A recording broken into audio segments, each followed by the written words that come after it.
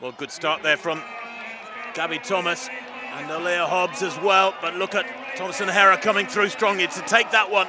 And I think on the far side, actually, Aye finished strongly. She might have taken second. I think it was Thompson-Herah, Hobbs and Aye. 1, 2, 3. We'll confirm that for you very shortly. But the time, 10.89. It's the quickest time in the world of this year.